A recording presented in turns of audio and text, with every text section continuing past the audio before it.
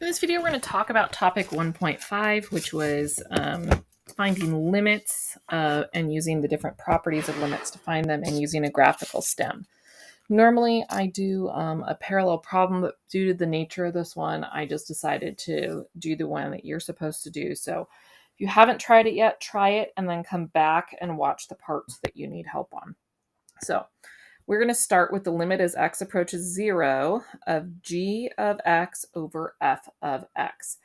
The best way to really approach this is by to find the right-hand limit and the left-hand limit. So I'm going to kind of do my work over here. So I'm going to start by looking at the limit as x approaches 0 from the left of g of x. And I'm going to divide that by the limit as x approaches 0 from the right of the left, not the right.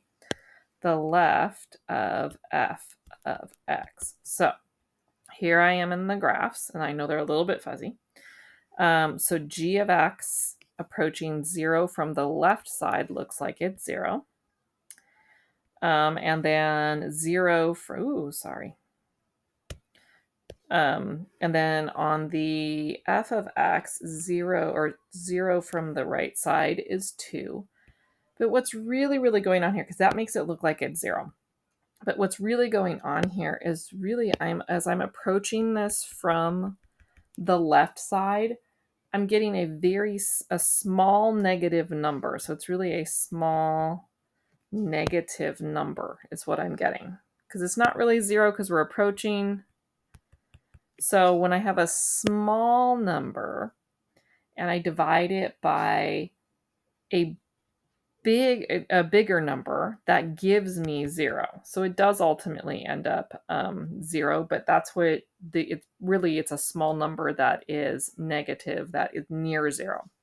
All right, let's see if the other side comes out the same. So the limit as x approaches 0 from the right of g of x divided by the limit as x approaches 0 from the right of f of x. Okay, so I'm going to look at 0 from the right side. So as I'm getting bigger and bigger and bigger, again, as I'm approaching, I'm getting a small positive number. So a small positive number that's close to 0. And then on this one, as I am approaching from the right, it looks like I'm still getting a 2. But a small positive number divided by 2 is still 0 because it's really tiny. So overall, the limit of this one would be 0 because my right and my left-hand limits were equal to one another. Okay, let's take a look at this next piece. So we've got to look at -1, and it's always safest to look at the right and the left, both the right and the left-hand limits when we're doing these. So I'm going to look at the limit as x approaches -1 from the left of f of x times g of x. And so I'm just going to go ahead and separate those now because we know that is one of the limit properties that we have. Okay, so f of x times g of x. So -1 from the left on f looks like it's 2. And then on g, -1 from the left looks like it's 1. So it looks like this is a limit of 2 coming at it from the left-hand side. Sorry, Okay, so I made a boo-boo on that one. I didn't look at -1 from the left, so let's try that again. -1 from the left is equal to the y value of 1. And then again, -1 from the left on the g looks like it's equal to 1. Okay, so I am equal to 1 coming from the left. Now let's look at it from the right. So the limit as x approaches -1 from the right of f of x times the limit as x is approaching -1 from the right of g of x. Okay, so we are going to look at the right sides this time. So on f of x, as I'm coming at -1 from the right, I'm at 2. And on g of x, as I'm coming at -1 from the right, I am at 1. And so this is equal to 2. And because the right and the left-hand limits are not equal, the limit overall does not exist. So it would be dne. All right, let's do a similar thing, but we're going to look at as x is approaching 2. So I'm going to erase some of this so that I just have some space to write. Okay, so let's look at this one. Again, I'm going to look at it from the right and the left and make sure they match. So the limit as x is approaching 2 from the left. And again, we're multiplying, so I'm going to find those separately. Might as well split it up into my properties now.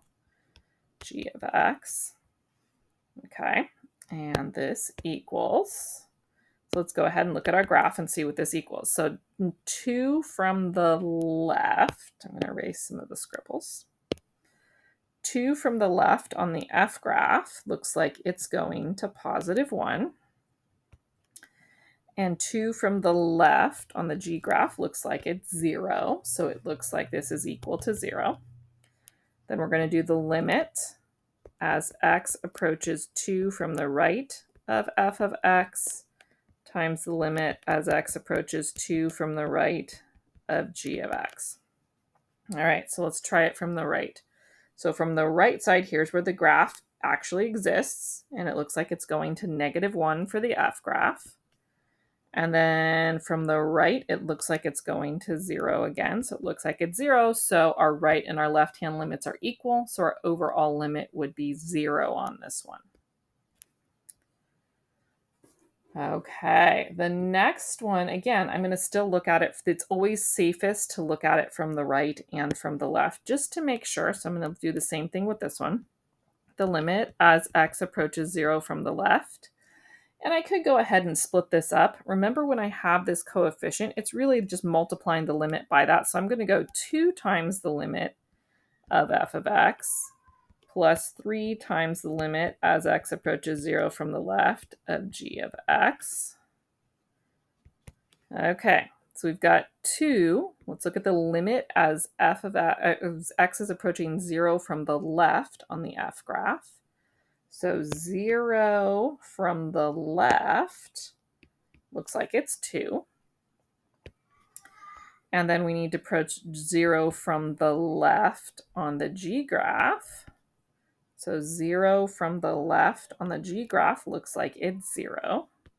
So this looks like its overall limit would be 4. So now let's check it out from the right. So I'm still going to do the same thing. 2 times the limit as x approaches 0 from the right of f of x plus 3 times the limit as x approaches 0 from the right of g of x. Okay, so 2, the limit as x is approaching 0 from the right. So 0 on the f graph. 0 from the right is here, so that looks like it's at 2. And then on the G graph, 0 from the right looks like it's going to 0. So plus 3 times 0. So this looks like, again, it is 4. So it looks like my overall, my right and my left match, so my overall limit is 4.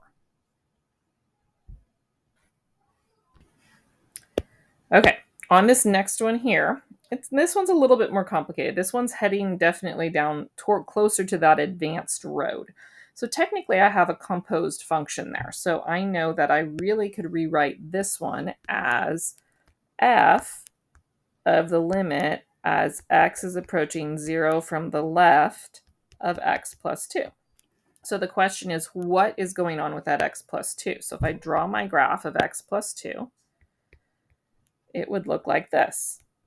And if I am approaching this from the left side, I am coming at it from underneath. So I am below. So I'm coming at it, it would be negative. It looks like I'm approaching a value of 2 from underneath. So this would be equivalent to the limit as x approaches 2 from the left of f of x. So now I'm going to go to my f of x graph and look at 2 from the left. So 2 from the left is equal to 1. So this is equal to 1.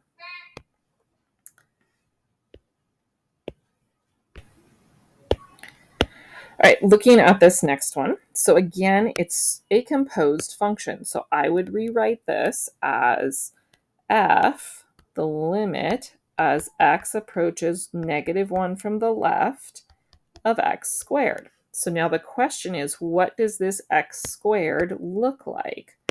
So we know very well that an x squared graph is a parabola, and we would know -1 is there. So we know that as I'm approaching that -1 from the left side, I'm coming at it from above. When I put -1 into x squared, I know I get a 1 out of it. So I know I'm approaching 1, but I'm coming at it from above. So that would be a positive side. So this would be equivalent to x approaches 1, or the limit as x approaches 1 from the right of f of x. All right, so let's check that on the graph. So the limit as x approaches 1 from the right. So 1 from the right side looks like it's going to 0. So this one is equal to 0. Okay. So these ones we're considering a little bit more advanced. Those last two were kind of trending towards the advanced there. So let's see what we can do with these ones here. So we have a composed function. So we know when we do a composed function, the outer function goes on the outside. So g equals the limit as x is approaching -2 of f of x. And let's see if there's a break in the graph at -2 at all. -2, no, there is no break. So it's still really safest to test it from both sides. But let's go ahead and just take a look and see what happens from both sides. We can probably do that visually. So let's see, -2 on the, we wanted, it was, f was on the inside. So looking at -2 from the left looks like it's 0. -2 from the right looks like it's 0. So it looks like my value is 0. So this piece becomes 0. What's really we need to make sure that we are making that this is that it's continuous, okay? That g of 0 is continuous. So really what this means is that we've got the limit as x approaches 0 of g of x. So let's see what's going on, because that would really produce plugging a 0 into there. So let's see. G of 0. And let's double check the right and the left at g of 0. So from the left, it's 0. From the right, it's 0. It looks like overall this one is 0. This one probably should have been proficient, huh? Because that was way easier. All right. And it's really because g, of course, was continuous that we could still do that. All right, let's take a look at the next one here.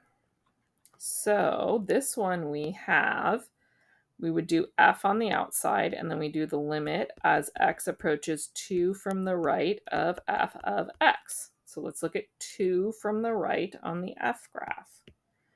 Okay, so 2 from the right side looks like it's producing a -1. And this one's a little bit trickier because it's hard to tell if that's above or below. All right, I just went and looked at it. We're going to think about that one more time. I think I started doing it wrong. So let's try that again. Okay, so this piece is correct. I went from the wrong direction. I grabbed it from the right again. So the limit as x approaches 2 from the left of f of x. So let's go from the left side. It's definitely approaching 2, but it's coming from the negative side, which is hard to tell. It's hard to deal with this one because we don't have like that above below thing going on, but since it's coming from the negative side, that would make it a negative on there. So it would be, we know its value is 2, it's coming from the negative side. So x is approaching 2 from the negative side. So we're looking at the limit as x is approaching 2 from the left of f of x. Okay, so now I'm going to go find that value. Okay. So when I go back here and I go look at 2 from the left side again, it is equal to 2. So it actually ends up equaling 2. All right, let's look at this next one. I'm going to explain this one. I don't think I would put this one on, this particular one on the test. This one's, compared to what we did on the last one, is a little bit, has some weird nuances to it. So I would probably still start with pulling my f out front and following the rule for composition, limit as x approaches 2 from the right we've got that negative, so it's like multiplying by a coefficient, so I'd throw that in front of f of x.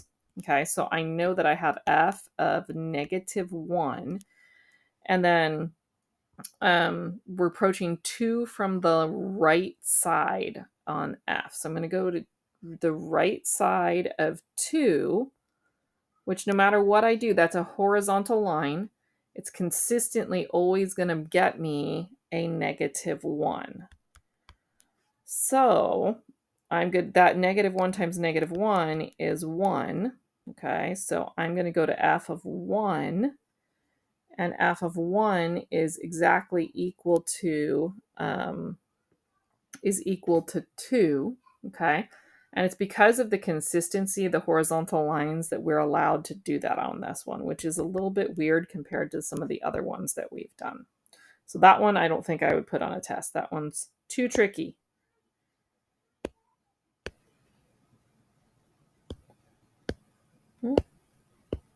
Okay, this last one. So we've got, we're going to do the same thing. We've got a composition of functions, so the f goes on the outside. So we have the limit as x approaches -1 of g of x minus 2.5. I could use my properties and separate those into two separate limits. We don't have to. I just know that I'm finding the limit as x approaches -1 of g of x and of -2.5, which the -2.5 is just going to be 2.5.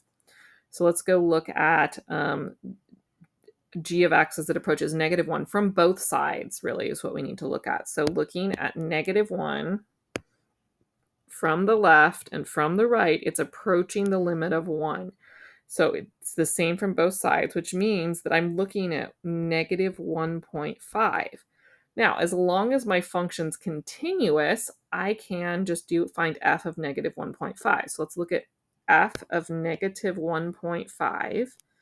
So -1.5 would be right here. And since it's continuous, I can just look at the value there, which looks like it's at about 0.5. So there's a couple of ways I can think about that.